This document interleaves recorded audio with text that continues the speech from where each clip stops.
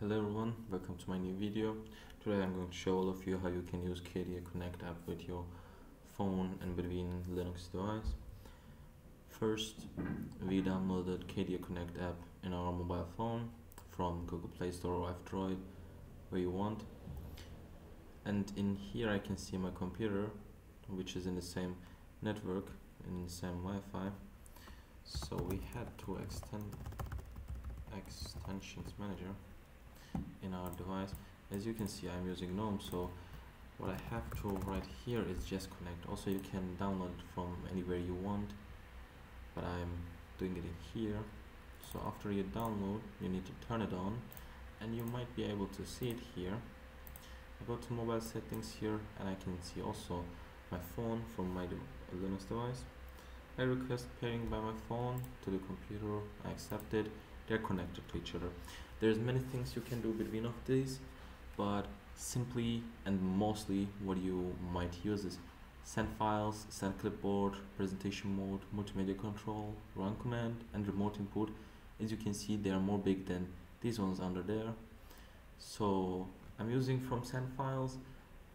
It's as it says, you can send files from your phone to computer, and where it comes is downloads folder, as it's selected default, but you can also change it here.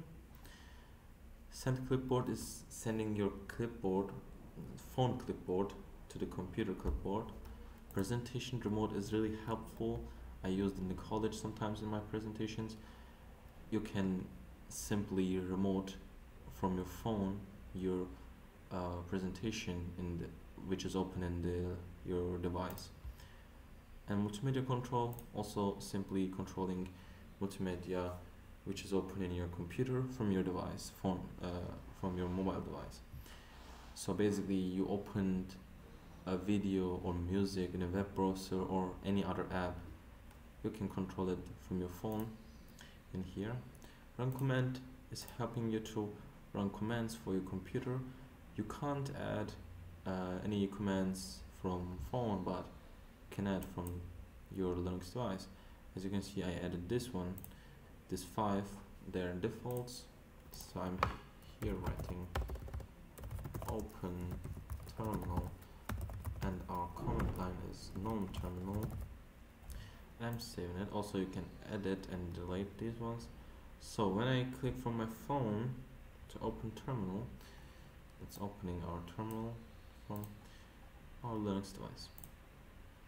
And it's simply like this. There's way more things you can find out. Also from your computer you can use SMS messaging, ringing your phone, sending files.